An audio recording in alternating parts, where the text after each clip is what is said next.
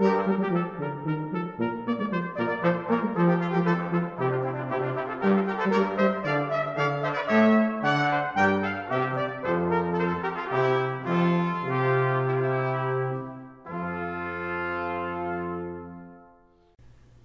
strength is in schematic rendering.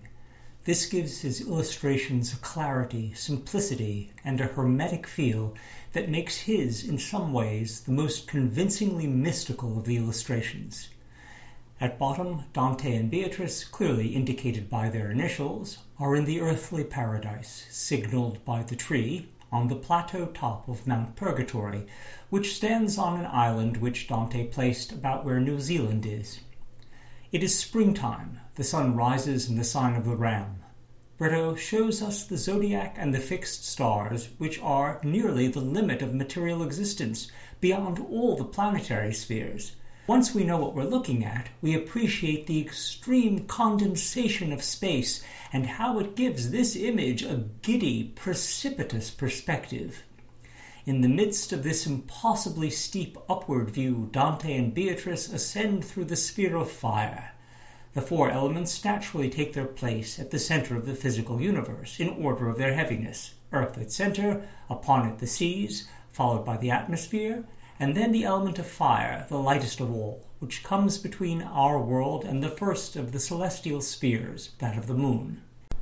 In Canto 2, we enter the heaven of the moon, which Britto has distinguished by a barely perceptible luna inscribed at the top of the sphere.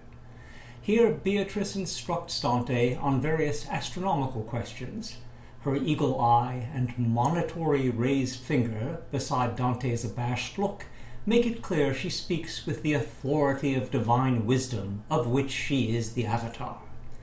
There is an identical image in Canto 4, when Beatrice sets Dante straight on the subject of religious vows and free will. Likewise in Canto 7, where Beatrice instructs Dante regarding God's justice. This is not laziness on Britto's part, nor is it Velutello, who commissioned the work, economizing. Rather, it is a logical consequence of Britto's abstraction and architectonic, that is, his systematic exposition of the central concepts. Having made a satisfactory formulation for the motif of Beatrice's instruction, there is no reason to alter it. The result is an almost mathematical style of illustration which makes up in suggestively cryptic precision what it lacks in variety. The moon is the heaven of those who strove for holiness but were unequal to its demands.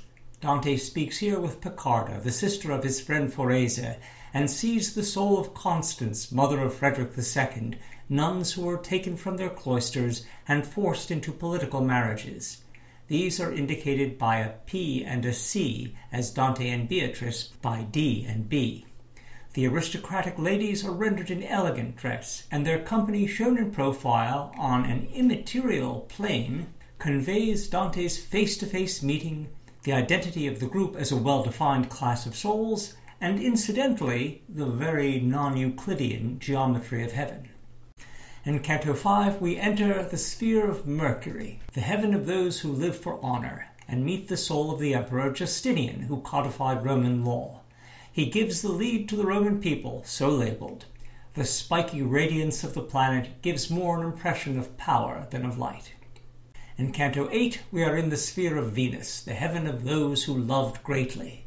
Dante meets Charles Martel, a non-entity related to the French royal house, who made it into Paradiso to bolster Dante's appeal for patronage from his daughter Clemenza, wife of the King of France. In his illustrious entourage stands Cunizza, sister to Ezzelino da Romano, who was sort of the Vlad the Impaler of medieval Italy. Cunizza was what we called a liberated woman when I was a boy. She distinguished herself primarily by the number of her lovers. Dante took a surprisingly liberal view of sexual excess, both here and in the Terrace of the Lustful in Purgatory, where homosexuals are included among the saved.